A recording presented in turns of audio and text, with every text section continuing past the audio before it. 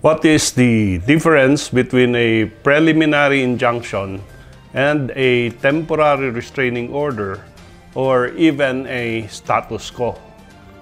Of late, ang dami nating naririnig sa ating paligid about injunction, TRO, status quo.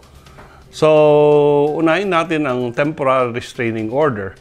Ang temporary restraining order issued by the court to prohibit or ask a party to cease from doing what he is supposed to do.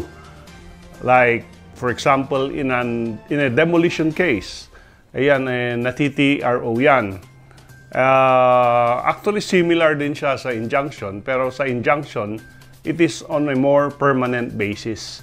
A temporary restraining order is good for 72 hours, but it can be extended to 20 days. While a preliminary injunction ay more or less permanent yan. And this is usually filed before the regional trial court or even the Court of Appeals or Supreme Court. Yung ang sinasabi natin, it is an order to restrain a party from taking a certain action which will damage or injure the petitioner. So, upang magkaroon ka ng TRO or preliminary injunction, dapat may pakita mo sa korte na pag tinuloy yung ginagawang action na you're asking to be restrained, you will incur grave or irreparable damage. A classic example is pag dinidemolish yung bahay mo, but you have proof of ownership or title to the property, or you will incur damages if the property is demolished, then that will be a ground for TRO or a more permanent injunction. So, ang importante dito is yung damage to be incurred, hindi future yung damage.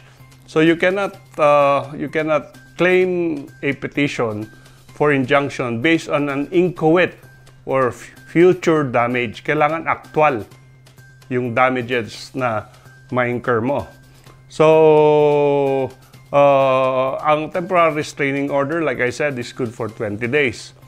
Pag hindi nag-issue ang korte ng TRO, meron din tinatawag na status quo order. Ito ay tabla-tabla lang.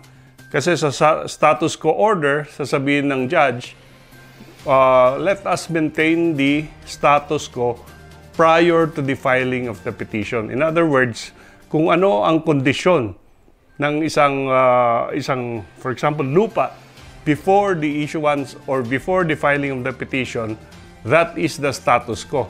So, walang galawan. So, that is what a status quo order is. Actually, a status quo order is similar to a TRO. Yun lang, walang TRO that has been issued. So, what do you do if despite the TRO, tinuloy yung action na gusto nilang gawin? Then you can file an action to declare that body or that person in contempt of court. And medyo yung penalty nito pag indirect contempt or contempt, 30 days in prison or 30,000 fine at the discretion of the court.